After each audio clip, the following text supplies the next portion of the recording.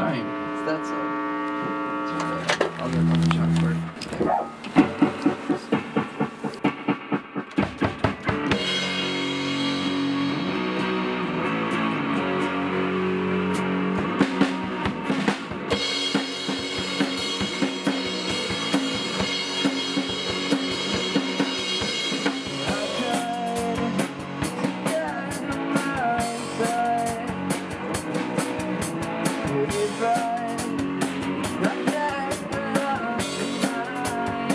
My name is Tom Anthony.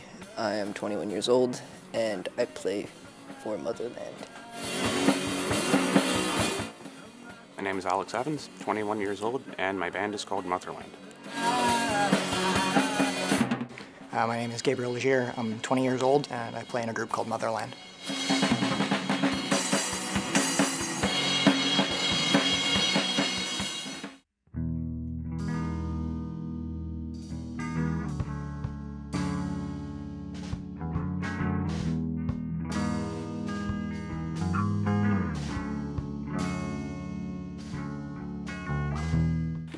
Show you guys this business card that I'm working on for the band. Cool. We were looking at this photo and I love that photo. yeah, Billy was like suggesting like the colors are really nice and everything, but like it leaves it like saturation, like, just to get like the fine lines in there. You know, like it is grainy, but keep the grainy texture and just get like a little bit of, like, almost make it like kind of a little bit more grainy. You know, like just give it. It's almost like exaggerated. Yeah. Yeah. It's taken on an iPhone. It's too high quality for us. Photographing on an iPhone. Let's get the headlights out. Maybe we'll hit the ground. We'll drive until our eyes bug out our head.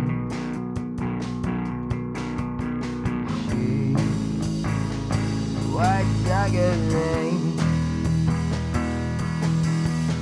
Everybody.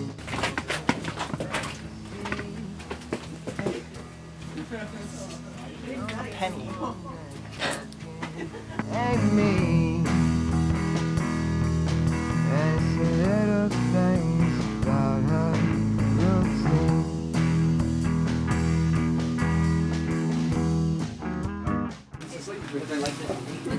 Upside down, the way I like it.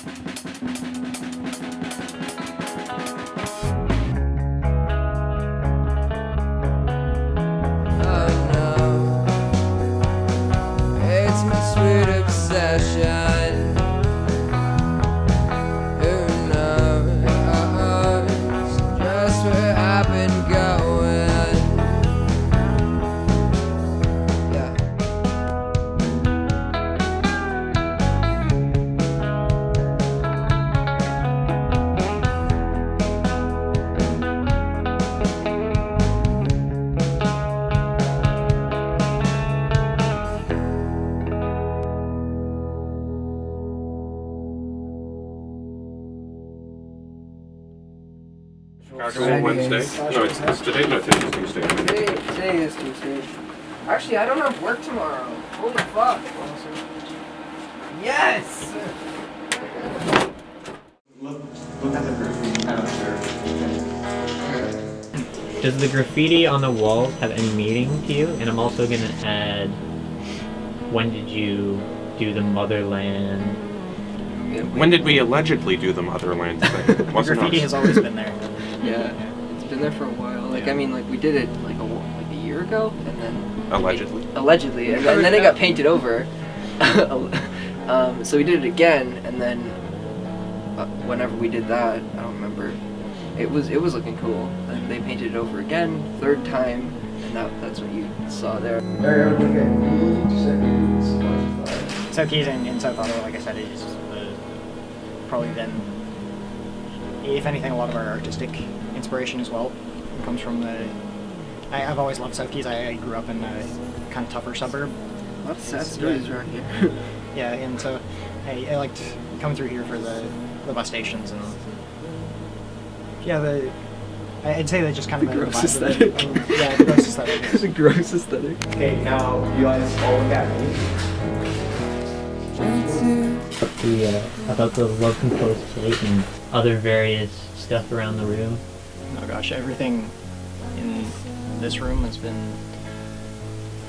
I couldn't even tell you the source of half of it, honestly. This guy would probably be a better source of that, but most of it comes from or around the city. Like, most of the signs have been pulled either directly off of the posts that have collapsed already, or now there are a couple of them in junkyards. A couple of them in junkyards, like Yeah. that one was in a junkyard.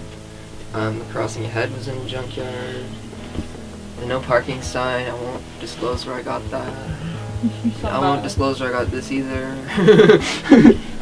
Alright. That's a new one. This was in a nice, you know, ugly construction zone.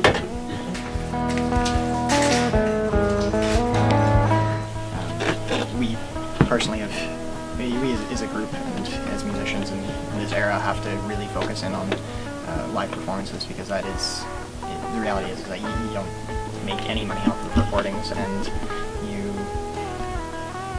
really do need to have a level of talent to prove to people there in the moment and when it's requested of you.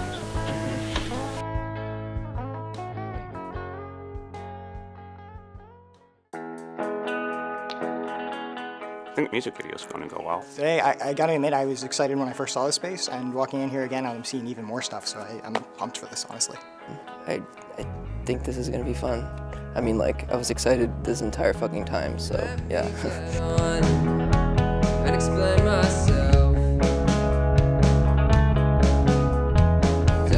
Started the band with Thanasi as soon as we got out of high school. However, he and I have been jamming throughout all of school, and as long as we've known each other, which would be about as long as I've been playing bass, so 7-8 years. Make a band. It was in like the 9th grade. Basically, I hadn't had any like person who I had played music with before. Really, I mean, like, I had played once in like a school performance, like in elementary school one time, and then in high school I meet Gabe. Yeah, we kind of like escaped to the band, like the music room at school, and just kind of jam all the time during lunch.